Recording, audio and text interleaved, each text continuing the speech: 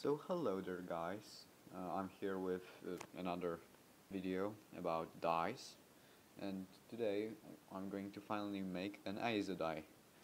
And today's ISO dye is going to be Mordant Yellow 10, which is a dye used in textile industry and also for dyeing nylon. It's, as the name implies, yellow. I have a sample of it right here because I've already made it, and now I'm going to just repeat it to show you the process.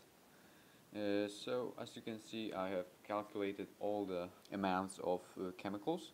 So the first step is going to be the neutralization of the sulfanylic acid with potassium hydroxide. You could of course use sodium hydroxide or sodium carbonate, sodium bicarbonate, potassium bicarbonate, whatever you want really. I'm using potassium hydroxide because I ran out of sodium hydroxide, and yeah, that's the only reason. So the next step is going to be diazotization of the sulfanylic acid potassium salt, and for this we're going to need hydrochloric acid and sodium nitrite, and this is going to give us our diazonium salt. And another step is the neutralization of our salicylic acid with also potassium hydroxide, and then we are going to be azocoupling the potassium salt of salicylic acid and the diazonium salt to produce our dye, which is going to be in the potassium salt form. We're going to precipitate out the free acid with hydrochloric acid, and then we're going to filter and recrystallize. So the first step is going to be really easy. We're just going to neutralize our sulfanylic acid. So there goes the sulfanylic acid, and there goes our potassium hydroxide, and I'm just going to pour some water to react it.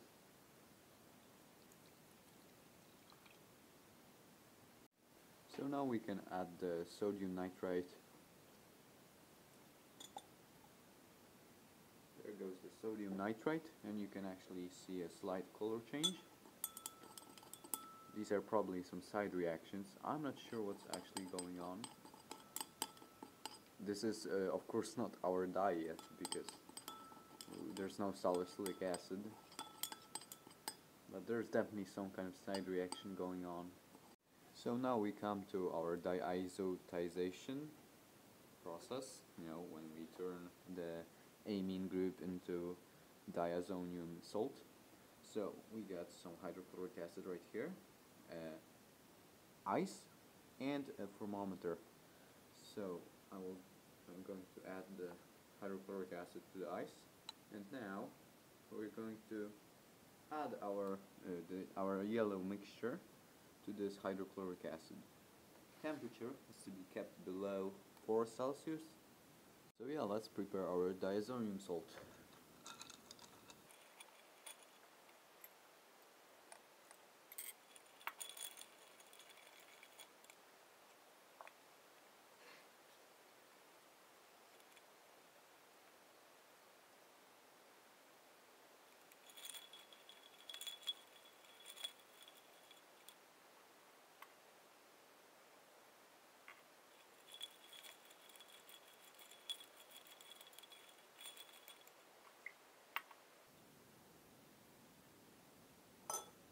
See how rapidly the temperature increases?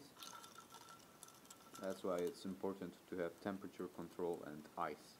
I also got an ice bath behind the paper, just in case it goes warmer. And I think I'm going to put it in an ice bath, just to...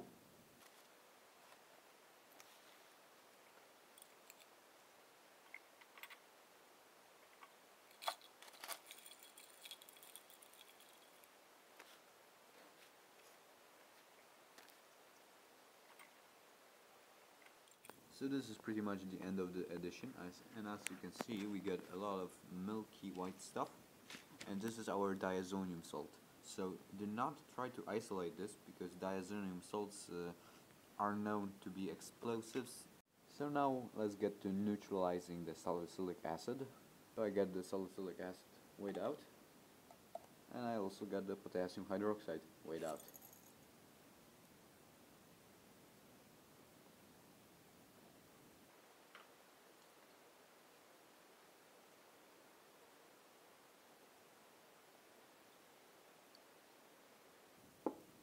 And now we're going to get to azo coupling. Okay, let's do it.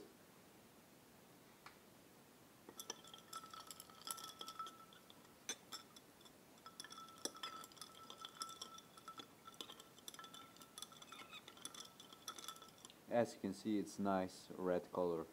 So I will let it react, and then we will separate the free acid of our dye. And now we're ready to precipitate out the less soluble in water free acid of our dye. So I got some hydrochloric acid right here, and let's add it. As you can see, it gets very goopy.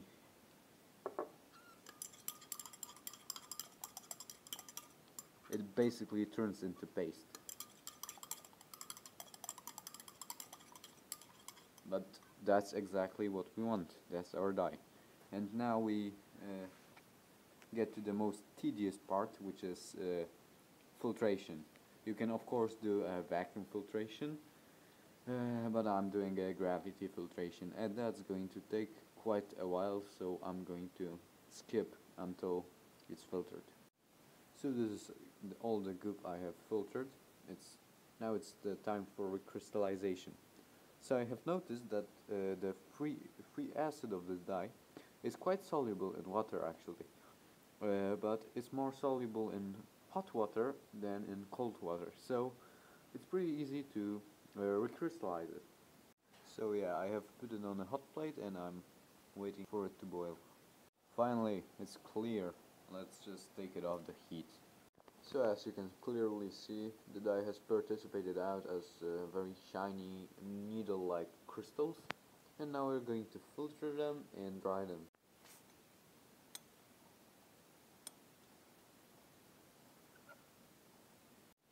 So yeah, I think this concludes the video.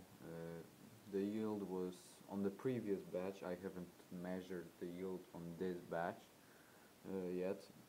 The yield on the previous batch was 40%, which is not terrible, not great, but it's pretty pure, has cool crystals and cool color, so I would call this synthesis a success. That's it. See you.